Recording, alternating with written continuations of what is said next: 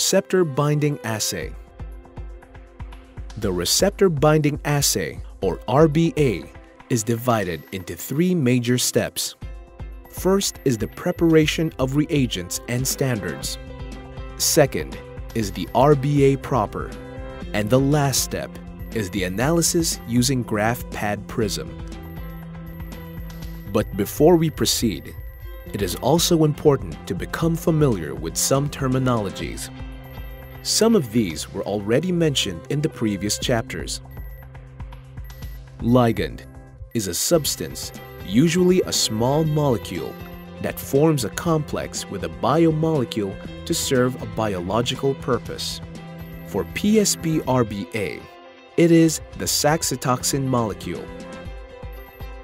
Radioligand is a radioactive biochemical substance, in particular a ligand, that is used for diagnosis or for research-oriented study of the receptor systems of the body. For PSP-RBA, it is the tritium-labeled SAXITOXIN. Receptor or synaptosome, a substance, usually a protein, that specifically binds a certain compound, a ligand. When we say stock or stock concentration, it pertains to the solution with its original concentration or the concentration at which the solution is being stored for longer periods of time. When we say working solution or working concentration, it pertains to the solution or concentration of the solution before RBA plating, or the actual concentration to be used in the assay. When we say in-assay concentration, it pertains to the concentration of each reagent during the reaction, assay, or plating. For example, the stock of membrane in every 2 milliliters of cryovial has a stock concentration of 8 mg protein per milliliter. Then, we were asked to prepare 20 milliliters of working solution with a concentration of 1 mg per milliliter. Therefore, you have to pipette 17.5 milliliters of buffer into a centrifuge tube and add 2.5 milliliters of stock membrane solution. You now have a working membrane solution with a concentration of 1 mg per milliliter. Suppose during the assay, you have to pipette 105 microliters of membrane to react with the sample and tracer, making a final volume of 210 microliters. The in-assay concentration of your membrane will then be 0.5 mg per milliliter. With these, we are now ready to prepare the reagent solutions. For the preparation of reagents and standards, 6 reagents should be prepared, namely 1. The assay buffer, 2. Samples or toxin extracts, 3. Toxin standard. For paralytic shellfish poisoning toxin, it is SAXITOXIN. 4. QC check. 5. Tracer or the tritium-labeled SAXITOXIN. And lastly, 6. Synaptosome or membrane. Step 1. Preparation of reagents and standards. For this step, you'll need the following reagents, chemicals, materials, and equipment. 1. Distilled water. 2. 3-morpholino-propane sulfonic acid, or MOPS. 3. Choline chloride. 4. Toxin extracts. 5.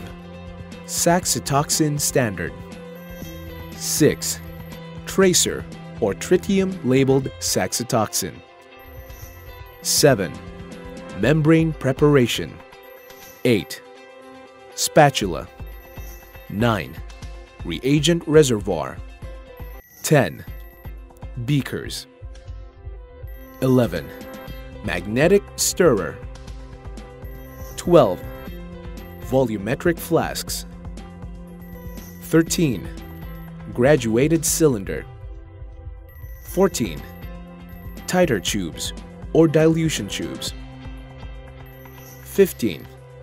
Centrifuge tubes. 16. Single and multi-channel pipetors. 17. Stir plate. 18. pH meter. And 19. A top loading balance. A. Assay buffer. Assay buffer is the 100 nanomolar MOPS choline chloride buffer at pH 7.4. To prepare the assay buffer, the 100 nanomolar MOPS choline chloride at pH 7.4 weigh out 20.9 grams of 3-morpholinopropane sulfonic acid, also known as MOPS, and 13.96 grams of choline chloride. Then dissolve the chemicals in 900 milliliters of distilled water. Adjust pH of solution to 7.4 with 0.1 molar sodium hydroxide solution while stirring. Dilute volumetrically to a final volume of 1 liter with distilled water. Then store at 4 degrees Celsius. B. Sample or toxin extracts.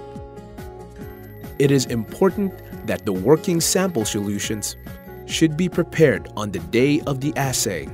This is to avoid any biochemical transformation of SAXITOXIN into different analogs.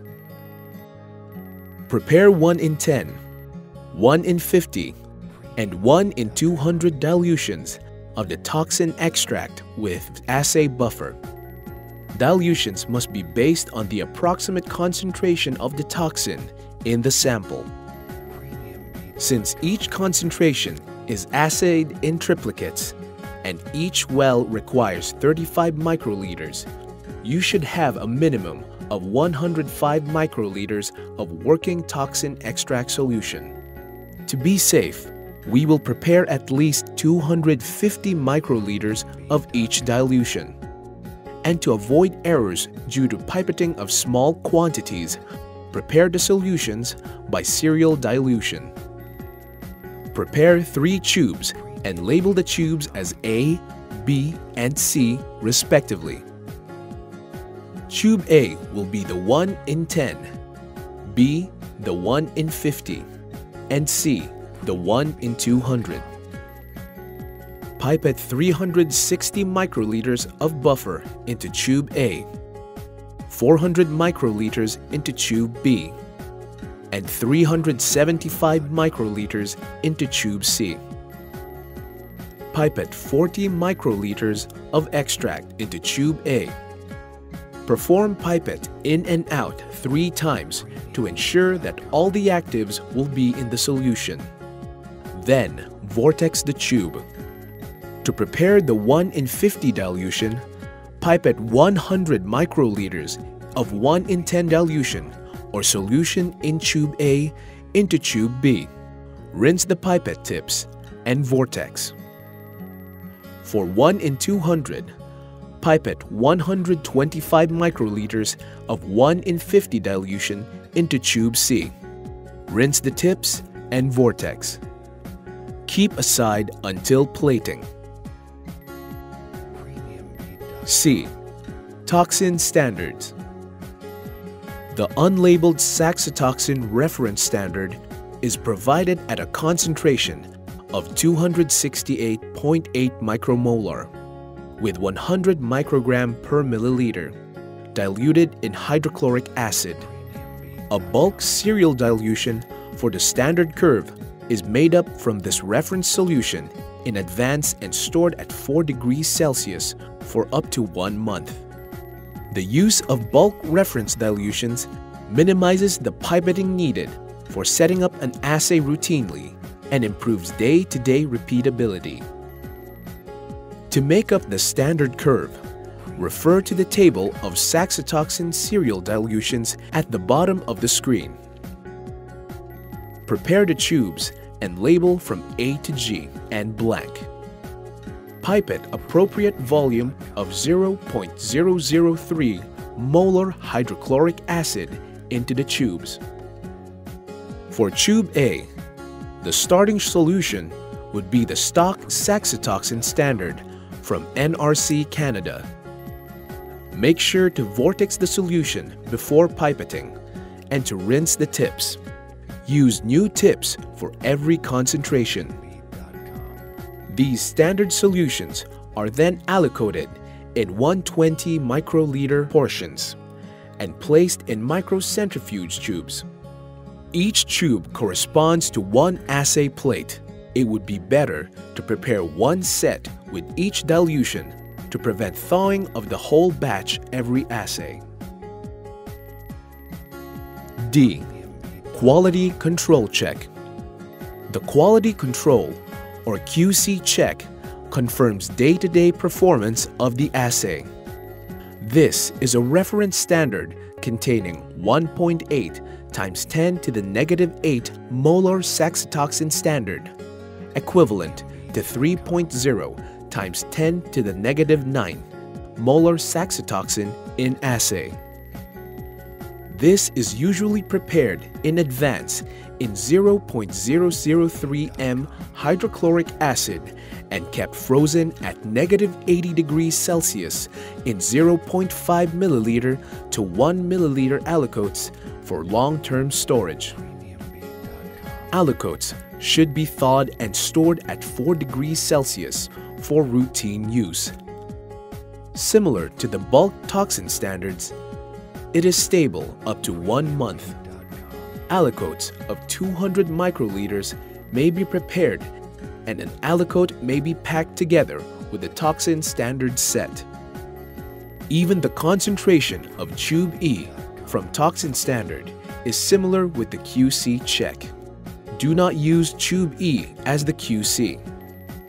This is to avoid errors due to serial dilutions that will influence the accuracy of your assay. The QC is being prepared directly from the reference standard and not by serial dilution. Based on your computation and desired volume of QC to be prepared, pipette appropriate amount of 0.003 molar hydrochloric acid into a 15 ml. Pipette the computed volume of reference standard into the 15 ml tube and vortex. Prepare the tither tube and label with QC and the date prepared. Pipette 200 microliters into each tither tubes. Pack the tubes together with a set of toxin standards. E. Preparation of the tritium-labeled SAXITOXIN solution. Upon receipt of the tracer, check the integrity of the container and note the specifications of the product.